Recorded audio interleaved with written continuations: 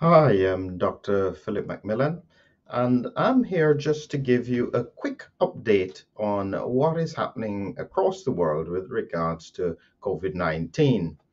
And today I want to look at the decision by the FDA to change their recommendations for COVID-19 vaccines. What really have they said today in their latest news release? And I quickly compare it to what happened in Switzerland, who largely have stopped the vaccines. And you can see here, I have a slight asterisk, and I'll explain why that is there. Who really is following the science? Could they both be following the science yet have different outcomes? That's possible. But at this stage of the pandemic, is it just really more about politics than it is about science? That's the real challenge that we have to face. So let's get straight into the questions. So this here is the recommendation from the FDA. This is their news release, and critically, for immediate release, the 18th of April 2023. That's today. And they have authorized changes to simplify the use of the bivalent mRNA COVID-19 vaccines. So, critically, the first thing that you notice here is that different from what happened with regards to Switzerland, they are still encouraging the vaccine usage. Let's see exactly what they said and how does it compare to what happened with regards to Switzerland. So, they have said at this stage of the pandemic, they support simplifying the use of mRNA bivalent COVID-19 vaccines. And they think that this will help encourage future vaccination. That's from Peter Marks. He is the director of FDA's Center for Biologics Evaluation and Research. They've said evidence is now available that most of the US population, 5 years old of age and older, have antibodies to SARS-CoV-2. And this is from either vaccination or infection. And that's very similar to what had been said with regards to Switzerland. They found that 97% of their population had already had either antibodies to vaccination or infection. And that was their main criteria for determining that they should make changes to their rules. In the context of the United States, as we move along, they have continued to say we encourage individuals to consider staying current with vaccination, including with a bivalent COVID-19 vaccine. And again, in essence, what they're saying is that vaccination is still encouraged across the population, and they perceive that the benefits of reduction of severe COVID-19 outweighs any potential unknown or known risks with regards to COVID-19 vaccination. So, how does that compare to Switzerland? And this is an important difference with regards to what they are saying. So, in Switzerland, and this is taken from their Federal Office of Public Health, they made their changes probably about a week ago when I had covered it. And what they have said is that in principle, no COVID-19 vaccination is recommended for spring or summer of 2023.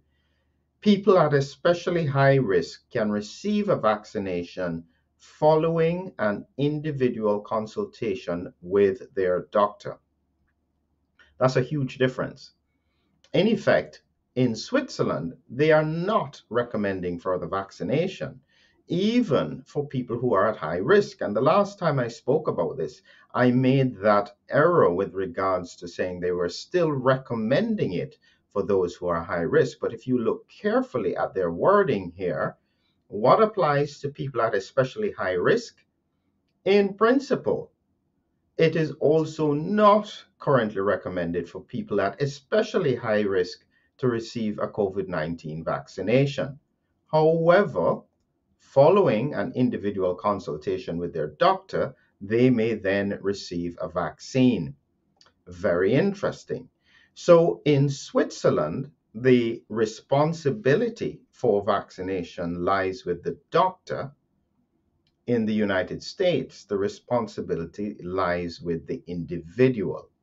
Very interesting difference. So in Switzerland, it's not that you can't do a vaccination. And of course, they also recommend the bivalent. And in order to understand, the bivalent is where they have the original Wuhan strain with the Omicron BA.4 or 5, and that's the bivalent vaccine, as opposed to the monovalent, which only had the Wuhan strain. So that difference in terms of using the bivalent vaccine is the same across the board, but in Switzerland, it is not recommended.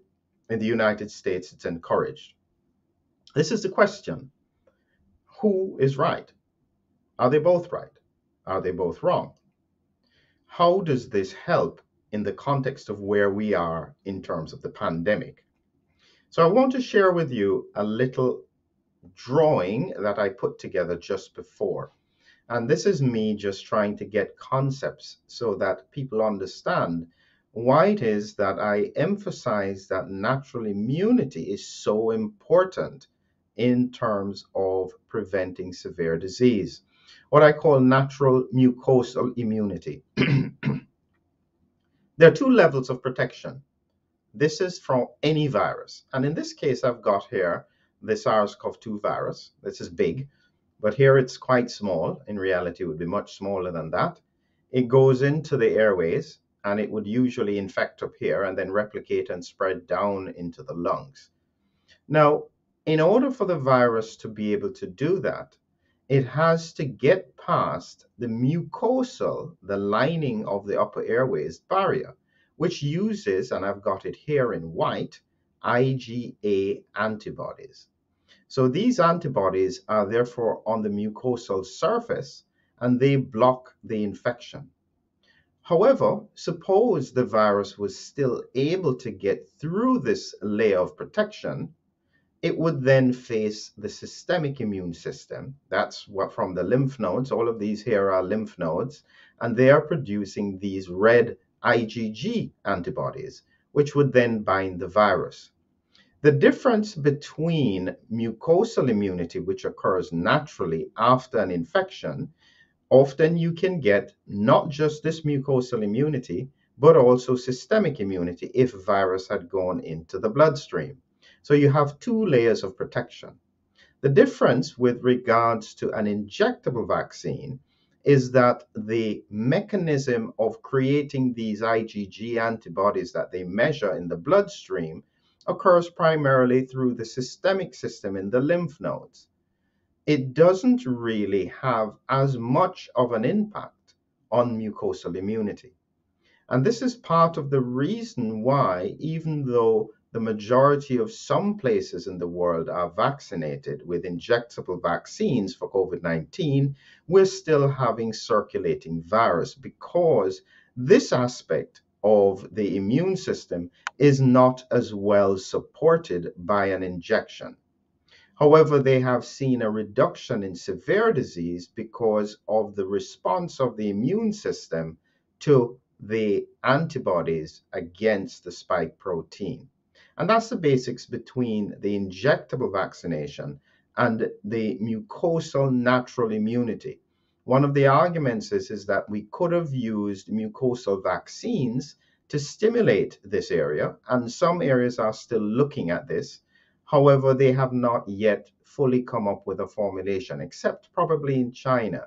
And they did try their mucosal vaccines. I don't know what the outcomes of those were. However, you have to look at the fact that it seems that China has also overcome the pandemic. So whatever they did seems to also have worked. So this is the basics of what happens. And when they give the bivalent in the systemic system, you will have antibodies to the Wuhan and the 4 and 5, BA4 and 5 of Omicron. And that's the basics as to what is happening.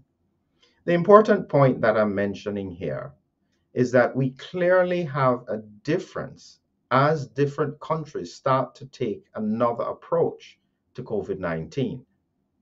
Who is following the science? Is it important to follow the science? it's at least important to explain what you understand and what the limitations are with regards to what you understand. Our big mistake, I think, in the pandemic has become that it is too important for leaders to be right all the time, and therefore they are afraid to let the fact that science evolves become clear. And it's that evolution of understanding of the science that I'll continue to focus on, always making sure to keep you updated.